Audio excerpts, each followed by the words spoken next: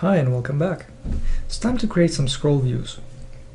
To create a scroll view in NGUI, you just select any component, right click, create, scroll view, like that. And you will see a pink outline that you can actually drag to resize, and that is the area of your scroll view. If you want to put something inside of it, you can do it like that, create a sprite, and you will notice that the sprite actually gets clipped by the edges of the scroll view. Of course, right now the area itself is not really interactable. If I hit play and I try to do something with it, nothing happens. That's because I'm missing two things. First is I need to attach a box collider so I can actually receive the events. And second, now that I have a box collider, there's a lot more options in the attach menu. And I'm gonna need this drag scroll view. Now that I have a drag scroll view script on a collider, it will be possible to drag the scroll view with a mouse or with a touch event. Here's what it looks like with a bunch of items duplicated. I just took the same sprite and hit Ctrl D a couple times and positioned it accordingly. As you can see, now it looks like I'm actually scrolling through a bunch of items. If you want to make it possible to drag the scroll view anywhere, even if you try to initiate the drag in between of items or outside the immediate items area, you will want to attach a box collider to something. So here I select the scroll view, right click, create, invisible widget. Invisible widget is just a rectangle that doesn't actually draw anything. I'm going to position it where I want it to be. I'm also going to move it outside of the scroll view so it doesn't actually move with the scroll view. Last thing I'm going to do is I'm going to attach a box collider to it and drag scroll view right here. For this drag scroll view, I'm going to have to specify the UI scroll view. Well, in this case it automatically found it. And that's about it. Now I can just hit play and I will be able to press anywhere and start dragging the scroll view. Now here's an important thing to know that I briefly mentioned in one of the previous tutorials. Here the container, the invisible widget, is using a depth of 1. However, sprites within the scroll view are using depth of 0. So at first you might think that, oh hey, the container is actually intercepting the events. Well, let's see. I'm gonna get rid of this component, drag scroll view, hit play, and try to drag. It still works, which means that the container is not getting the events. The items are getting the events. The reason for that is because the scroll view has its own panel. This panel is set to have a depth of 1. And UI root has the first panel, which has depth of 0. Since 1 is higher than 0, first events will go to the scroll view, and only then will they go to the UI root. So the question then becomes, how do you actually intercept the events? Say, for example, you have a loading screen and you want to intercept all the events that are coming to your user interface. It's actually quite simple. You need to create a new panel. So in this case I have the UI root selected, right click, create, panel. This panel by default has a depth of 1 higher than all the other panels. So it's got a depth of 2. Now if I happen to move the container widget underneath this panel with a depth of 2 will receive events first. Now if I hit play and try to drag, nothing is going to happen. If you ever run into this situation with NGUI where you're not sure why something is not getting the events that you expect, select the camera that sees your widgets, in this case it's the UI camera directly under the UI root, and choose the debug option right here. With debug enabled, when you hit play, NGUI will tell you exactly what is underneath the mouse. As you can see, as soon as I hover over a collider, it shows last hit, UI root, panel, container.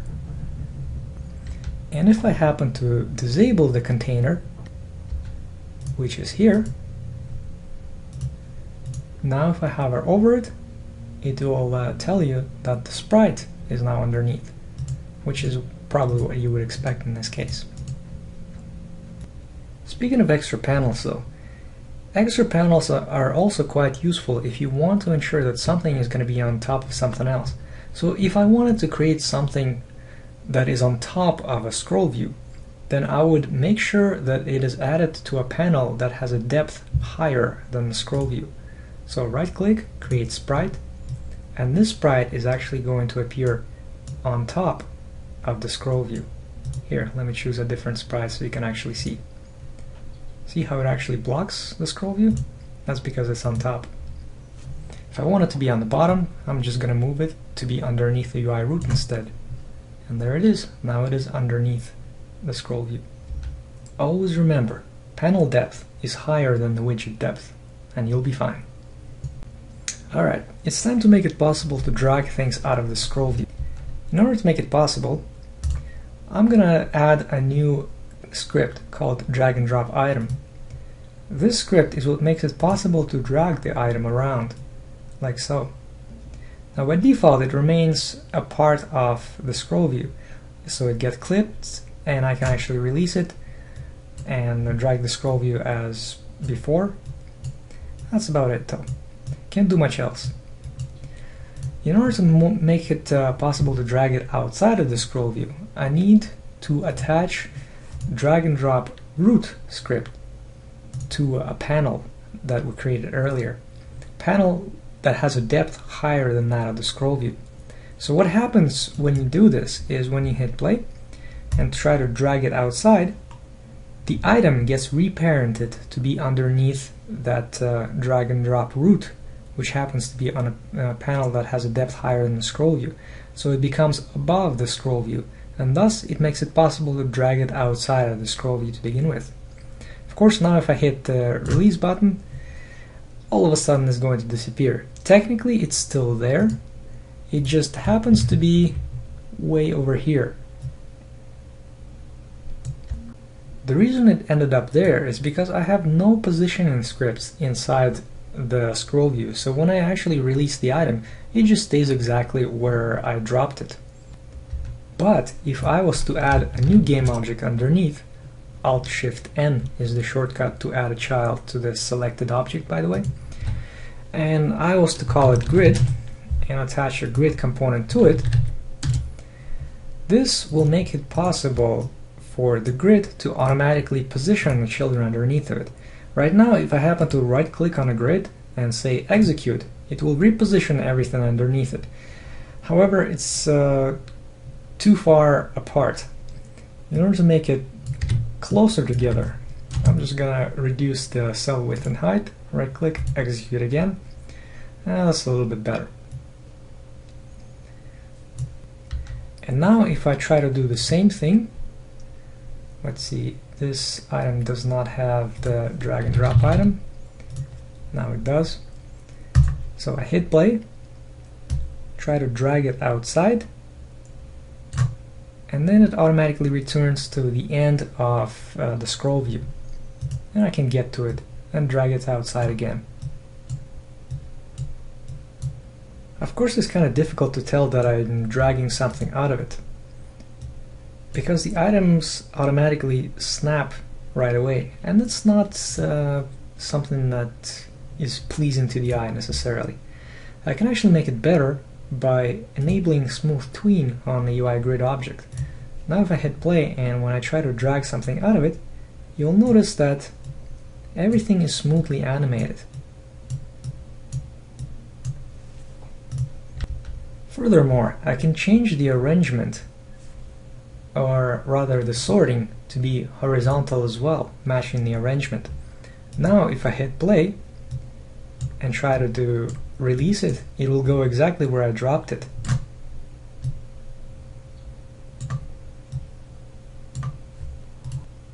I can also associate a scroll bar with this scroll view. To do that, I just drag in a scroll bar, select the scroll view, and reference this horizontal scroll bar right here underneath the horizontal field. Now that I've done that, if I hit play, and try to drag things out, you'll notice that the scroll bar updates automatically.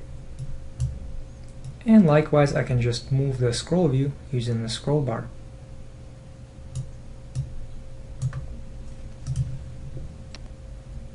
I should probably mention that as you position things inside the scroll view like that, it's also generally a good idea to right-click the scroll view and choose Reset Clipping Position right here. This will adjust both the scroll bar's initial value and the content's initial position based on the content origin specified right here. So here it is using the top left. However, since the scroll view is horizontal, it is ignoring the top part and only setting it to be on the left. Likewise, if I was to choose, say, center, you will notice that it updated automatically, and now everything begins in the center of the scroll view. Same thing with right. Now it will be on the right, but I'll just leave it on left. You may have noticed a bad side effect of everything we've just done. If I happen to try to scroll the scroll view, it's not possible anymore because it keeps trying to drag the items instead. You can actually fix that quite easily. Simply select the items and modify the restriction right here on the drag drop item. Make it vertical, which means that it will be possible to drag the item when you drag it vertically, but not horizontally. So here, let me try to play it again. Now if I drag left to right, it is possible to drag the scroll view, but if I try to drag up, it will let me drag the items outside of it. Well, it's all great and all, but how do I actually drag items outside and make them stay there? Well, it's actually quite simple. I'm going to select the root and add a new sprite. Say, for example, this is where I want to be able to drop the items. For this sprite, I'm going to adjust the depth a little bit and add a box collider. Attach box collider. Now all that's missing is drag and drop container script right here. Now that it has a container, it will be possible to drop items onto it. Let's try it. Hit play, drag the item off, oops, I need to drag up, and drop it in the container. There you go. It is now a part of the container. Of course it's not clipped because there is no panel, but it's still possible to drag it. If I drag it outside here, nothing happens. If I drag it here, I can drop it. Drag and drop container has a reparent target field that actually lets you redirect where the items go when they're dropped onto the container. So let me just add a new game object here in the middle of nowhere and give it a grid component. I'm going to attach, position it right here. Nothing special. For this sprite, I'm going to reference this object that I just created as the reparent target. And now if I hit play and try to drop things here, they will automatically go up there instead.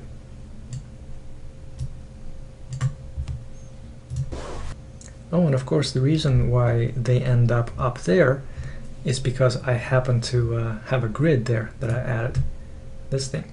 Likewise, if I enable a smooth tween and hit play, now they will navigate to their destination smoothly. Of course I can take it one step further. I can take the scroll view and effectively duplicate it, moving it up here instead. I'm also gonna get rid of all the items underneath. Instead, I'm gonna take the background sprite that I have here, duplicate it and move it up there. On this object, I'm also gonna attach a collider. Alt-Shift-C is the shortcut, by the way, or you can just right-click and attach a box collider. But anyway, now that I have a collider, I'm gonna use a drag and drop container on it so that it's possible to drop items onto it, and I'm going to redirect items to this duplicated scroll views grid that is specified. So now that I've done that, it is effectively possible to drag items from one scroll view into the next one. Oh, now the reason it's messing up right now is because I happen to have duplicated the scroll view, but they're both referenced in the same exact scroll bar. I should probably fix that. I'm gonna get rid of this scroll bar's reference. Now, if I hit play, it should work better.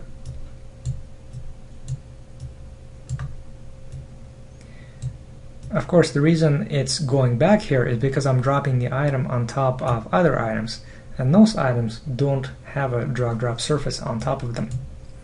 Only the actual box collider behind them does. If I reparent this scroll view to be a child of the background, then it should actually work though. Let me try that. Make it a child, hit play. Yep, now it works. So as long as there's a drag and drop container in the hierarchy somewhere, it'll just magically work. In this case, it doesn't because I'm missing the drag and drop container again. Let's fix that. Box collider, drag and drop container, and likewise parent the scroll view to be underneath it. Let's hit play. Drag items there, everything works. Drag them back, and it works. But I forgot to reference the reparent target. Whoops! Let's change that. Grid needs to be the reparent target underneath the drag and drop container, so that all the items go underneath the grid. Try this again. Works. Drag them back. Also works. If you want to know more about drag and drop, I suggest you look at the 11th example that comes with NGUI. It's similar to what we have just created, except it gives you the ability to also create 3D objects by dropping things onto a cube from a scroll view. And you can actually examine how it's done by simply opening up example drag and drop item script and looking at what happens inside. Now here's an important thing to know about the event system in NGUI. It is not limited to just the user interfaces. You can also use it for 3D objects. In this case, I happen to have a 3D object cube in the scene that is seen by the main camera, which has a depth of 0, and then on top of it is the user interface seen by the camera, which has a depth of 1, which means that the user interface is obviously on top of the game camera. So, by default, if I happen to click on a cube, nothing's going to happen, because there's one important thing missing. On the main camera, I also need to attach a UI camera script, which is the NGUI event system here. Once you have the NGUI event system / UI camera attached, the cube will be capable of receiving the events. So if I happen to attach a script on it that happens to listen to events inside, like so, if I now hit play and click on a cube or do something else, you'll notice that the debug log is now full of events. However, if I happen to drag in a button into the scene and position it somewhere above the cube, and then I hit play, if I happen to click on a button, you may notice that events do not propagate down to the cube because the button intercepts them. And GUI's events always go to the first object that has a collider attached. In this case, it is the button. However, as soon as I hover over it, it is now the cube.